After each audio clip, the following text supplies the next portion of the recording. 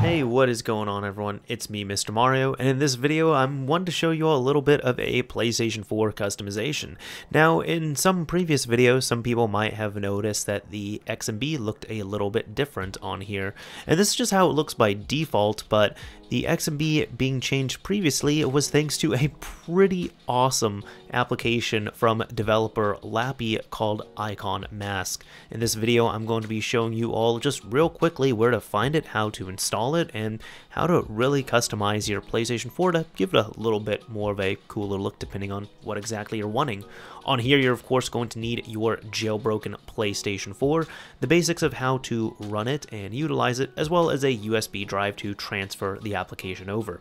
Let's go ahead and go over to our computer to get started on this. Now, I will say with the way Lapy ends up releasing things on here, typically he'll do something like this, where he will tweet out the link and everything to this. So the link that I'm going to provide might be a little bit different depending on when this is uploaded and what version is out and such. I'll try and make sure the latest version is on here, but currently as I'm recording this, it's going to be Icon Mask 1.05. I'm actually going to be referring to a wolo.net article here, which goes into a little bit of a rundown of what you can do with this and such.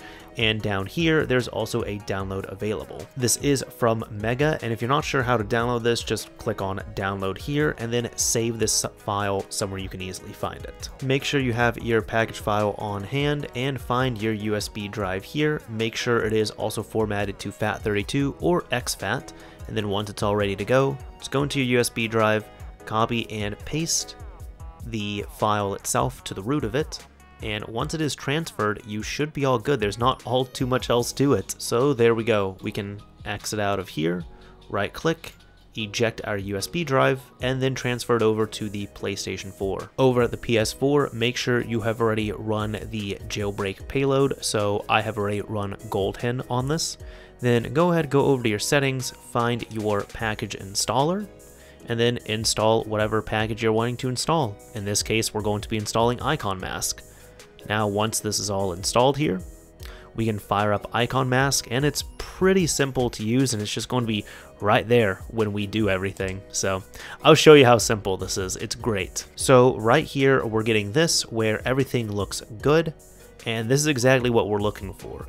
Now, if you end up getting an error stating read-write permissions cannot be obtained, like there's red text at the bottom, the way I've at least noticed that, I've gotten it a few times, and really just to resolve that, I've been able to exit out of Icon Mask, close the application, reopen it, and usually the next time I reopen it, I'm able to get all the permissions. The only difference that permission really allows is that you'll be able to modify your system apps as well too. If you don't have it, you can't modify the system apps, but we kind of want everything to look all good. So from here, it's pretty simple. You can just use L1 or R1 to change the mask here. So this is how the PlayStation 5 icons look, and let's just run through them. The white border looks nice, circle, circle with a white border, PS4 disc, PS4 box, Anubis, that one actually looks pretty slick. Anubis polygon, bubbles, glass box, mechanic, this is one that I've definitely favored before. Nano ring, old movie, Vita Hex, so everything is turned into a PlayStation Vita game. Vita Hex PS1, PS4 just by default if you want to do that. And that's about all there is to it. Now these are all the icons that have already been included on this, and at this point here, if you want to change it up, you can just enable if you want to apply this to system apps as well or not. That one I am doing here, and you can even have a transparent folder icon. So that's completely up to you if you want to do that. I'm not going to have mine transparent, but let's go ahead and find one that looks good. You know, I'm going to go with, let's see, let's go with the bubbles. Why not? I do prefer Anubis square, but just to show you all the difference on here, I want to pick something that stands out a little bit more.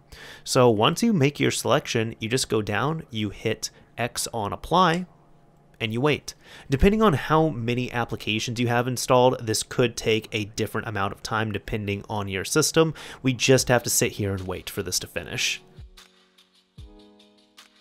And there we go. It's now saying here that we can reboot the PS4 to see the changes. So at this point, we're going to do exactly that. I'm going to reboot the PlayStation 4 and let's see what happens. Now, as you can see, the system has booted back up, and check this out here. This is looking quite a bit different than what we had before, and this is pretty cool. So I like how well this integrates in here, and you'll also notice as well too, I have padlocks on all of these. Because this is a XMB change, you don't have to enable the jailbreak itself in order to utilize this. So this is just all staying here as is. Like, this is pretty cool to see. And even inside of here, check this out, everything has been changed. That's awesome. So if anybody is only wanting it, you know, sometimes here and there, it might not be directly for you, but to me, this is looking cool. Let's try out one more. All right, so the one that we use is cool, but I kind of want something just like clean that sticks out a bit. So I'm actually going to go with the Anubis square, and let's even make the transparent folder icon as well too. So just do the exact same thing. Mine takes maybe about a minute or so to do, but just wait and then reboot. So here we go, the PlayStation 4 has rebooted, and it looks like we are all good at this point. I'm actually really liking this setup here, the Anubis square one. I really like how this looks. Looks real clean, looks nice, especially with like the PlayStation games, for example. I didn't want, you know, a whole bunch of stuff cut off on there like you would see with the circular one. So this is actually a setup here and a mask that I would just run by default. And even if we go into the library, everything's looking real good here as well too. I'm really liking this one. Now, there's a bunch of others available as well too, but let's say you want to just go back and revert your system to default. Well, that's pretty simple to do as well. To set this back to default, you just have to roll back over to the PS4 default, make sure you apply to System Apps, do not have a transparent folder icon, and then hit Apply. And that's about all there is to it. Once this is all done, you can restart your PlayStation 4. So there we go, I've restarted the PS4 yet again, and as you can see, everything is back to what it was before. This is the completely stock XMB that we started with from the beginning. So that's all there is to it. It's a very simple, very easy to use application, and if you ever want to revert it, you can do that and just run your PS4 like nothing ever happened. However, like I said, I do really like that last customization, so I think I am going to apply that and just run with it by default. And here we go. I would say this is a fair way to end the video. In short, I really like Icon Mask. Awesome job, Lapy. Thank you very much for releasing this to the community and supporting it so well. And this is definitely creeping up to be one of my favorite little homebrew applications, just because, I mean, hey, it's not a major utility, but it's some way to easily customize quite a bit of the XMB on the PlayStation 4, and I think it will have a mask that everyone will enjoy on here. This is the one that I seem to be preferring right now, and this is just how I'm going to run my PS4 for a bit. Anyways, that is about it for this video here. This is Mr. Mario signing off. Thank you all for watching, everyone. If you enjoyed this video, a like would absolutely be appreciated, and if you didn't like it, a dislike is fine as well too.